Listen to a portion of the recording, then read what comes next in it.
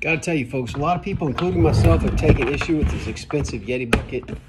And when you add the lid, even more expensive. But I gotta tell you, man, I absolutely love this thing for the grizz.